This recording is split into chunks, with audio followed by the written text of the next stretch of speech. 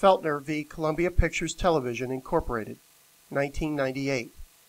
C. Elvin Feltner owned Krypton International Corporation, which in 1990 purchased 3 television stations in the southeastern United States.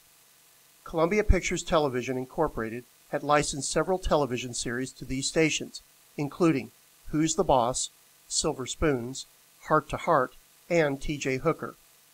In 1991, these stations became delinquent in making their royalty payments to Columbia, and their license agreements were terminated.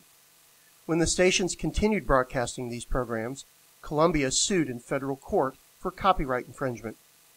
Under the Copyright Act of 1976, Columbia was permitted to, quote, recover, instead of actual damages and profits, an award of statutory damages, unquote. Feltner requested a jury trial on the statutory damages, but the court denied the request. A judge awarded Columbia $8.8 million in statutory damages, plus costs and attorney's fees. Feltner appealed on the grounds that his right under the 7th Amendment to a jury trial in civil cases was violated.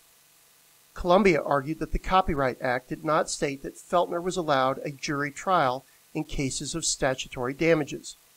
The case went all the way to the U.S. Supreme Court.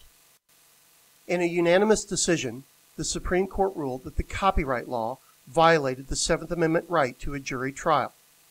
The court ruled that there was a historical practice of copyright cases being tried in criminal courts when damages are awarded. Thus, Feltner was entitled to a jury trial in a civil case if damages are awarded there as well. When the case was eventually heard by a jury, the jury awarded Columbia $31.68 million instead of $8.8 million.